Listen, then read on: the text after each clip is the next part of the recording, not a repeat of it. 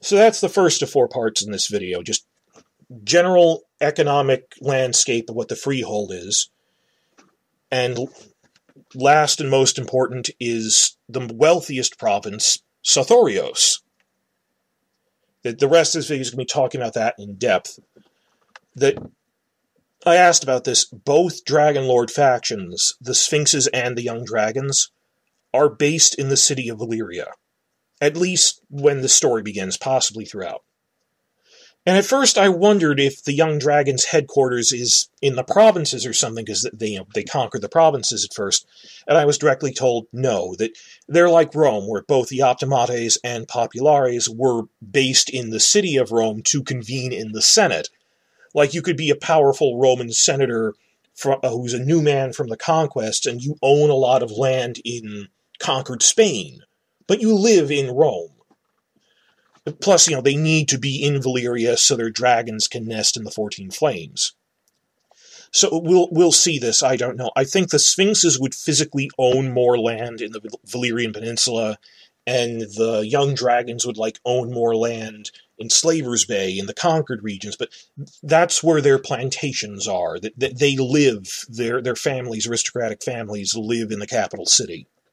The freeholder's strongest power base is the Valyrian province in Sothoryos, and a lot of comparisons to its Roman North Africa. It's like Constantinople or Carthage. And some people have noted this in the comments, by the way, that a couple of months ago I made this short video Q&A with George R.R. Martin about world maps in the Game of Thrones prequel TV series. This was around May of 2017.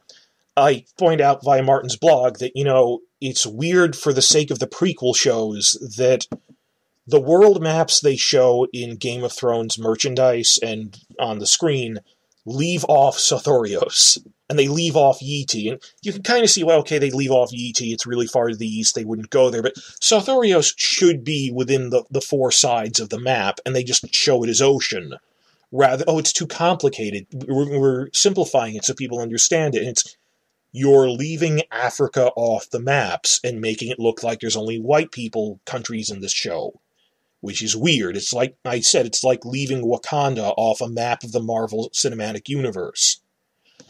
So I said, will the successor shows just, update the Essos map eventually, update the world map to show this is where Sothoryos is? And his words to me were, I would vote for that, certainly. And he was playing coy with me. That I was told they started work on Empire of Ash in around 2016. They've been working on it for 2 years, and I asked this of Martin 1 year ago, that he knew they were making a prequel with Sothoryos as a major location. And he was playing coy with me. He got me there. So, some have already guessed this because it's obvious from a map, that the headquarters of the Freeholders faction is specifically the regional capital of the Valyrian province in Sothoryos, a major port city, Zamatar. I didn't say that in the original leak, but I thought it was obvious. Here's a map view. I hope you can see it at this resolution on YouTube. I tried playing around with this. If not, there's maps online, but I'm doing the best I can here. Let me zoom in on it. It's at the river delta. Now, Zamatar, the regional capital of the province in Sothoryos, they stated that it's the wealthiest city in the entire Valyrian freehold after Old Valyria itself. It's more important than Volantis. So, because it's the biggest and wealthiest colony, logically it became the main hub of the Freeholders as a faction. Their headquarters and strongholds. So that's why, they have to meet somewhere. They're not just fighting all over the freehold. There are certain provinces where they could rise in a rebellion because they're far enough away from Valyria and have enough of a power base. So, logically, they have to have a meeting place. The meeting place and headquarters would be in the wealthiest province. Question is, why would Sothoryos be the wealthiest province? So, and our conversation, again, they directed me to things by asking Socratic questions, so I would agree with it even as a book fan of just, we're making this up, of, if you as a book reader had to guess, what would sound most sensible to you? And that's actually what they did. So, I'm asking, okay, it would be in one of the more powerful provinces. I assume I went, oh, so is their headquarters in Volantis or Marine? That I assumed that it would be somewhere that a TV audience would be familiar with, because we've seen those already. And they just smiled at me and went, Sothoryos. And I went, oh, cool. You mean in Gogosos? And they go, no, Zamatar. And I was standing in front of my wall-mounted Lands of Ice and Fire map, so I'm pointing at these. And I'll explain why. I was startled. Zamatar? I was startled that mainland Sothoryos is the wealthiest, most powerful colony, more than Volantis. But then, and they explained it so elegantly that within 10 minutes I was, of course. It's just, I went from going, how can Zamatar be the most powerful? Then they just said, Zamatar controls the shipping lanes coming back from Yeti. The direct comparison, they then stated, was, it's like a cross between Roman Carthage and Constantinople. It dominates all the trade routes coming back from the Far East. I kept saying before that, it's like Constantinople, it's a melting pot of different peoples. Why is it a melting pot? Because people come in on trade routes. That it's right along the major route that people need to take. So if you haven't heard of Yeti before, Yeti is their world's version of Imperial China. It's where you find ethnically East Asian people. That when people go, oh, you don't have a lot of East Asian people in this, well, it is like medieval England in Westeros. But there are Asian people in this world. They're in Yeti. They are the oldest continuous civilization in the world, since the Long Night itself, 8,000 years ago. They are older than the Valyrians. The Valyrians only started conquering and expanding some 5,000 years ago. And, in contrast to that, the Valyrians were destroyed. The ET is still going strong. That they have a continuous 8,000-year history. That everything is, times 10 in the book series. Everything is bigger and larger than life. That if you think about how medieval Europeans looked at, wow, look at what a vast history China has. That they never had a Dark Ages. That they had civil wars now and again, but nothing that destroyed their written culture. It dialed their civilization back to zero. That when you have a society that's that old, and you get really refined courtly manners and rules of behavior and cultural courtly sophistication, they are the most sophisticated culture in the world, China or Yeti. That they mentioned that the royal palace in their capital city is the size of King's Landing. And the only reason they're not the most powerful world-conquering empire ever is they didn't have dragons and the Valyrians did, but they're older and a lot more advanced. And they, probably one of the reasons why the Valyrians couldn't easily conquer them, not just that they're far away, but they're strong in magic as well. That this is a great civilization, which is the hero of its own story off to the east, that they barely hear of in Westeros. Economically, why is it important to be on the shipping lanes coming back from Yeti? Yeti is the main source of silk in the world. That they don't make silk in Westeros or the Free Cities or Valyria. Silk is imported from the exotic lands of the East, and ultimately all of it from Yeti. On top of that, it's not just silk, also they are very rich in exotic spices. The major spices are black peppercorn, cinnamon, cloves, nutmeg, and saffron. Now, I say this because there might be like a cartel for nutmeg or something. When they're making up freeholders that dominate different industries, that might be one of them. And I looked this up, that these were the top 5 spices traded in real life from China by the Dutch East India Company. And then in Fire and Blood, which came out just 2 weeks ago, there's a point where King Jaehaerys says, well, we need to start making luxury taxes, so let's tax the top 5 spices, and he lists them off as these 5, peppercorn, nutmeg, saffron, and all the other rarer ones. That these are the big 5 of, it's not just, it's spices, because they're valuable. We would see like a trade cartel for these things. And they explain, this is a pre-modern world where spices are ridiculously expensive and something the elite use to show off their wealth. That Dance with Dragons, Davos Chapter 1, Saffron was worth more than gold. He isn't exaggerating. Saffron was worth more than gold. Davos had only tasted it once before when King Robert had sent him half a fish with it to him at a feast at Dragonstone. The spices in this world are as valuable as oil to us. This is like the Dutch East India Company became a colonial empire based on the spice industry. This is what fueled a lot of our real world's major wars and colonial efforts. Now, take a step back, and I want you to talk about this in the comments. What does this tell us, not just about this specific question, but everything? The overall attitude they have towards the source material is what won me over most of all. Not just the specific answer, but the way they framed it is, the books did X, we just build on that and expand on it to say Y.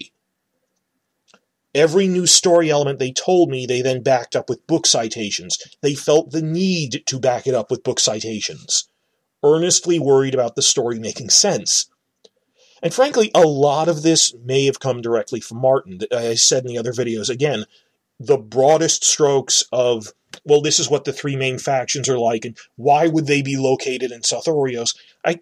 Something on that broad of a level may come from Martin himself. So, walking me through it, this made sense from the books. First 2 points. They framed it as, we already knew the Valyrians had colonies in Sothoryos. The World Book said that. That was the phrase they used. We didn't make that up. The World Book said that.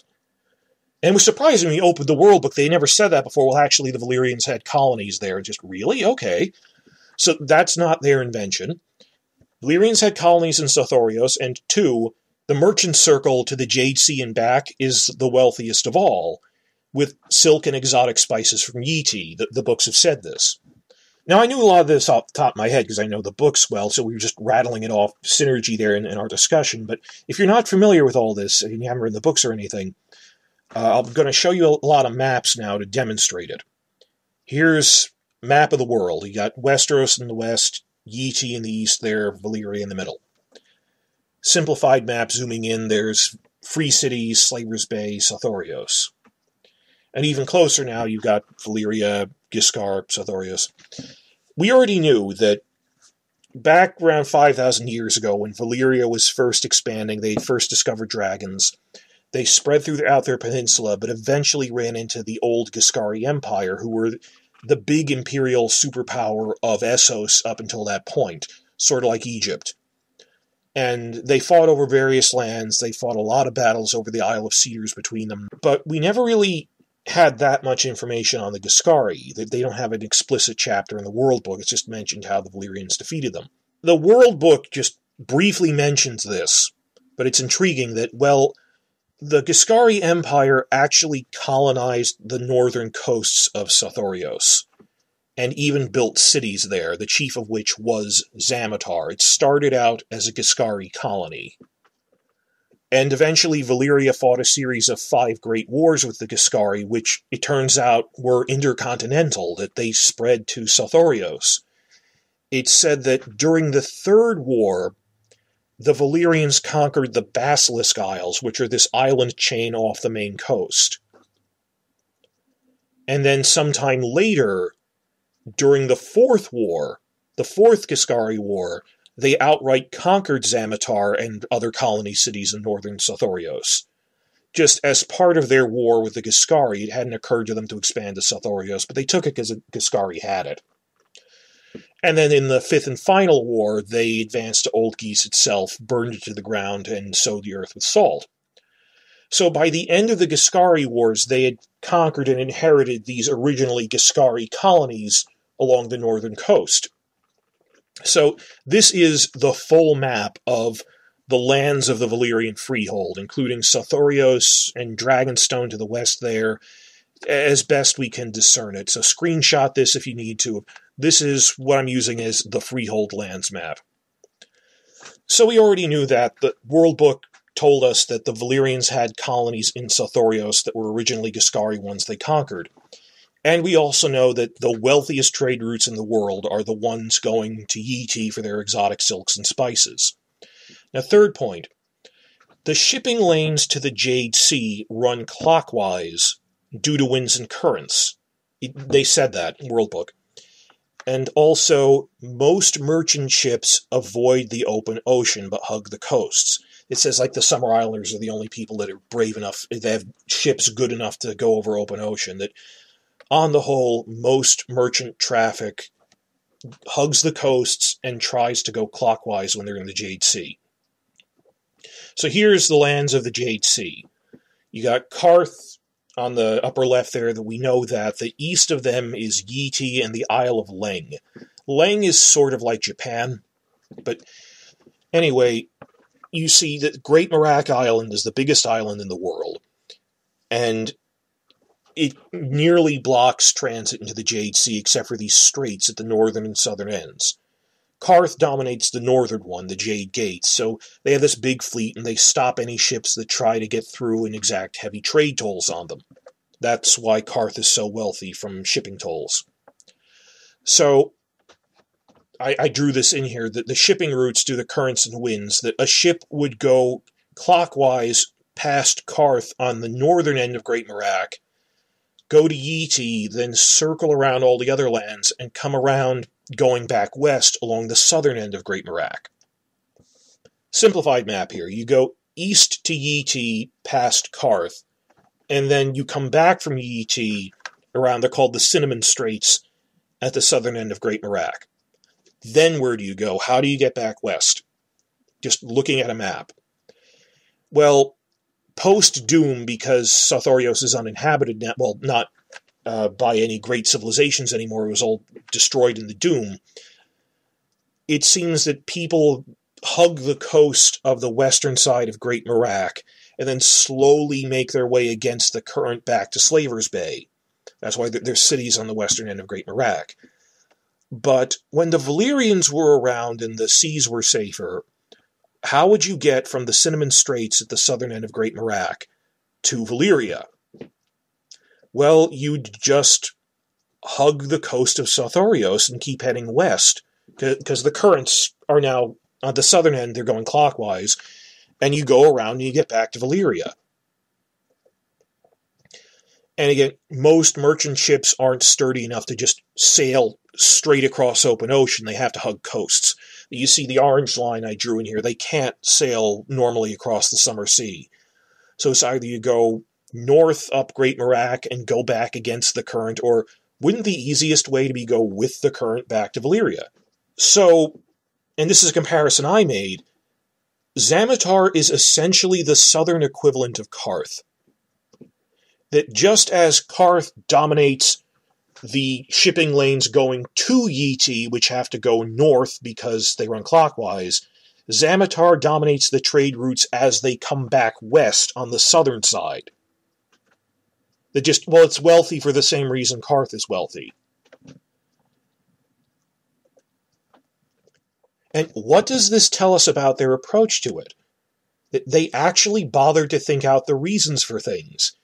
You're not just, hey, how can dragons possibly fly from Dragonstone to the Wall? And just everyone working on it has been just dismissive of this basic question. The directors and everyone just mocking us. How dare you judge us? Or how can a character in The Long Night, which is basically Bronze Age Britain, be called a socialite in the character description you gave? That they're not a courtly society. How dare you judge us? No, they gave reasons that I fully understood and agreed with.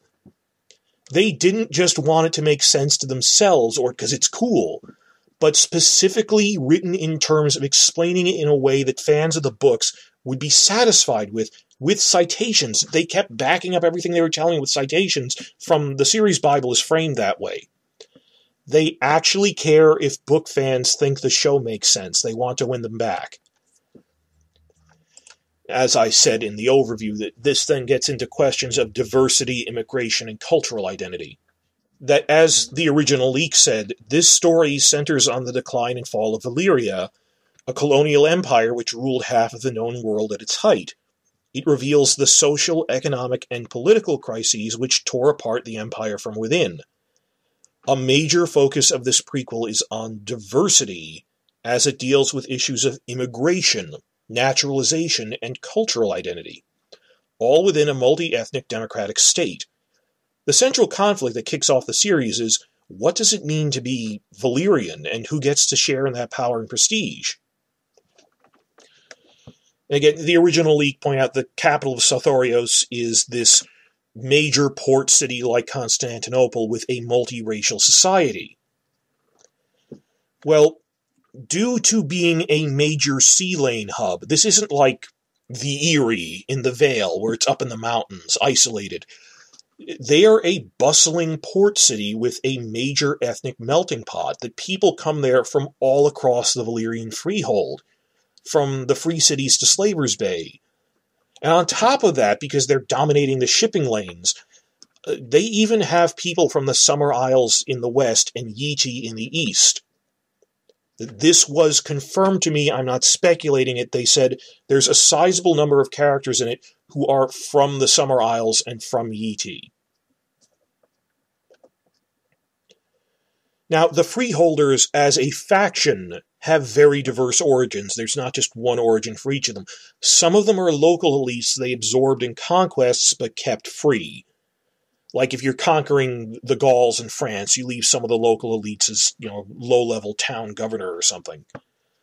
Others are descendants of peoples they enslaved a long time ago, whose personal ancestors then earned their freedom centuries ago.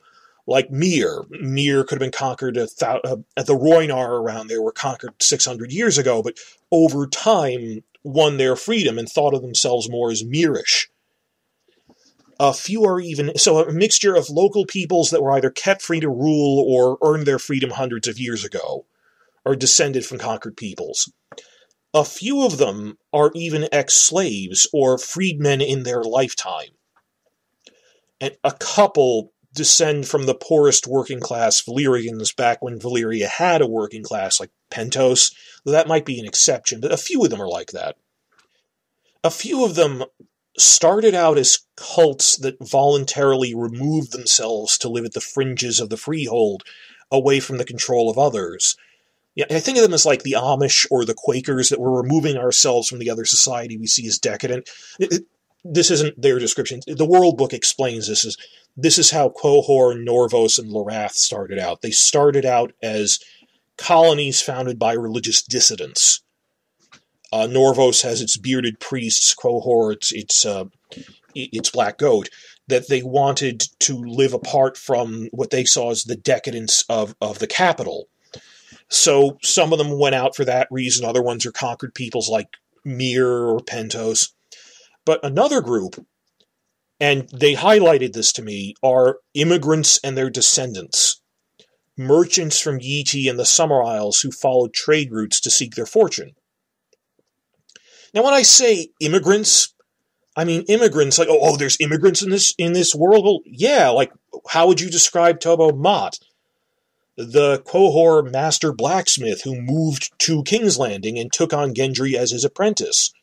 He is an immigrant in King's Landing, and there are people like that in Zamatar who are from the Summer Isles or from Yeti.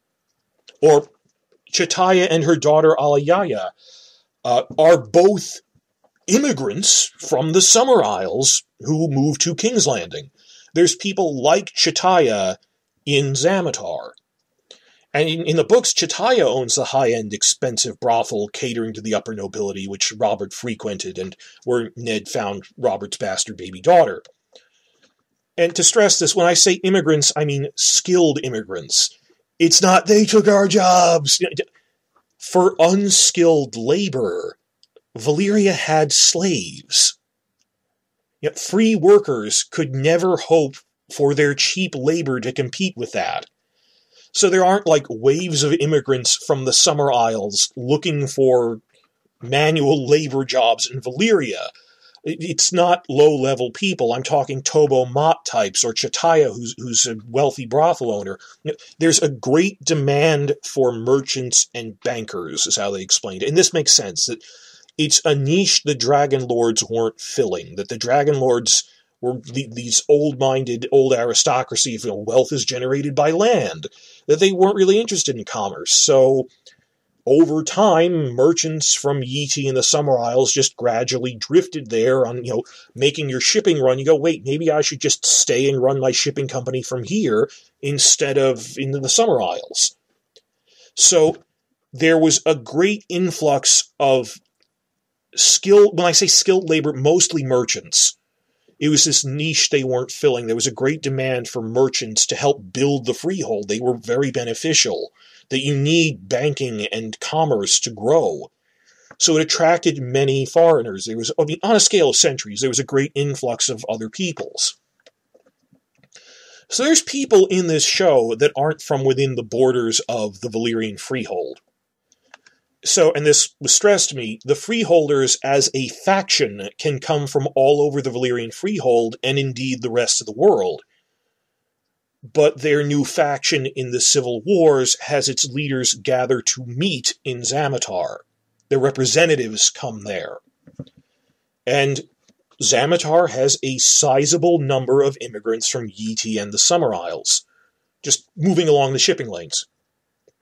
And here's a map here. You can see, if the Summer Isles want to go east to the Jade Sea and Yiti, well, there's Zamatar right there. And as I already said, coming back from Yiti, you go to Zamatar. So this made sense of why would they be this international hub like that? Well, yeah, they're ideally located to be that.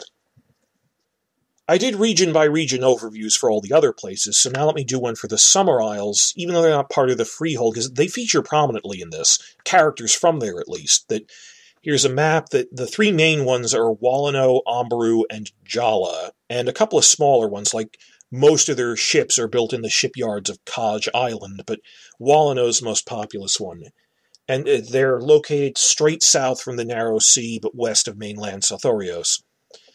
And here's artwork of them from the world of Ice and Fire, that there's these great thriving civilizations there with multiple large full-scale cities. The biggest one is Tall Trees Town. There's a couple of other ones.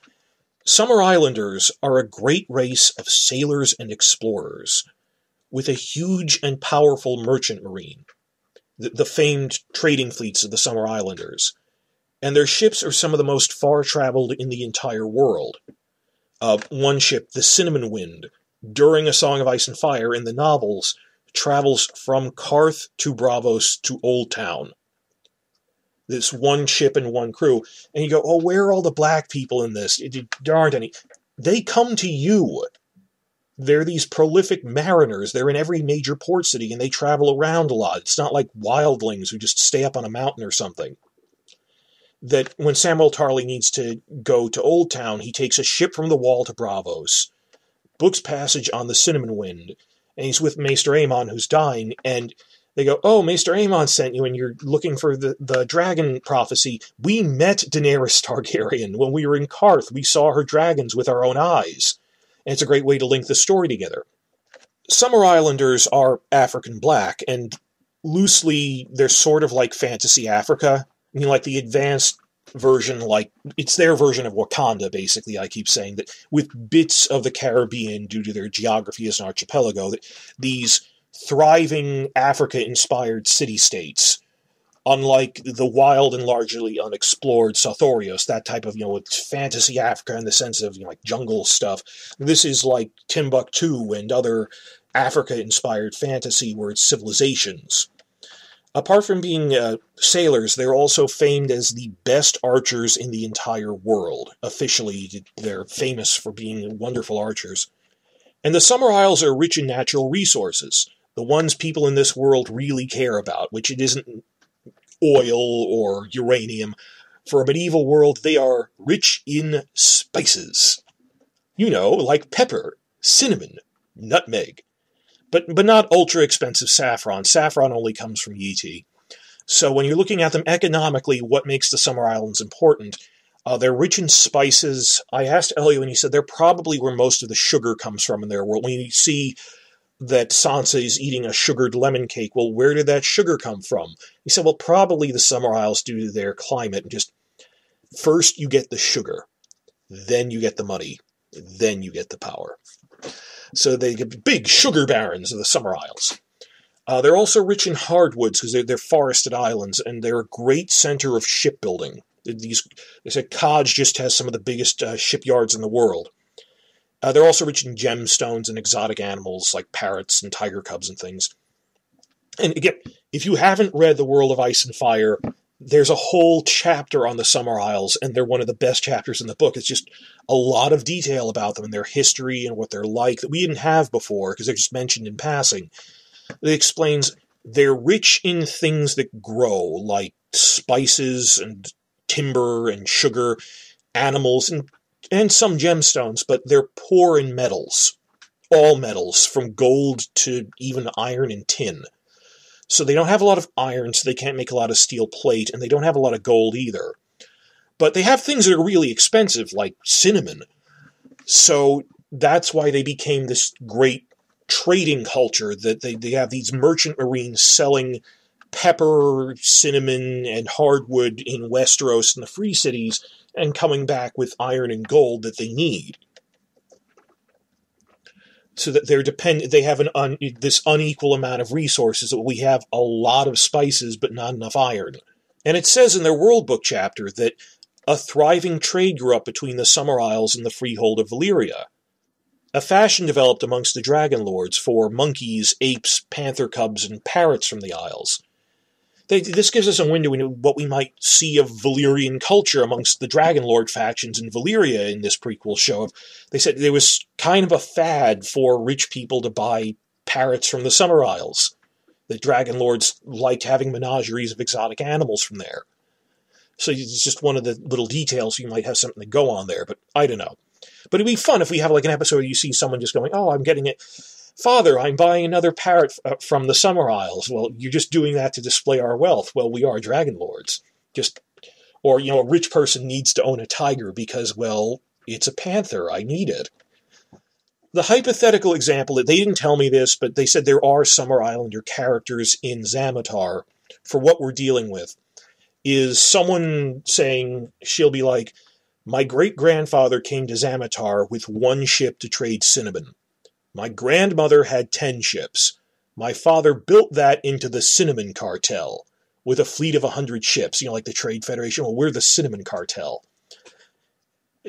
Fleet of 100 ships, and now I'm third generation born in the Freehold. But my vote doesn't count because the Dragon Lords say I'm still not a Valyrian. Why do I keep paying them taxes? It reminds me, the whole immigrant, when they say we're talking about immigration, the whole immigrant thing, from Godfather Part 2, the scene with Michael and the racist senator, where this racist senator is yelling at him for being Italian that, I don't like your kind of people. I don't like to see you come out to this clean country with your oily hair, dressed up in those silk suits, trying to pass yourselves off as decent Americans. I'll do business with you, but the fact is that I despise your masquerade, the dishonest way you pose yourself.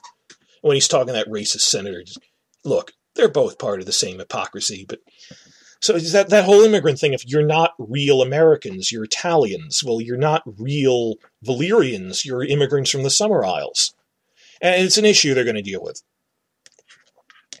Now, this is the third point I wanted to get to in this video, and this is very important, and it is leak information that I was discussing. It says this in the series Bible. There's all these essays explaining how they're going to approach it. That they showed me and read them off. Physical sets and locations. What are we actually going to see on screen? Not as an abstraction, but okay, this has to exist as a TV show.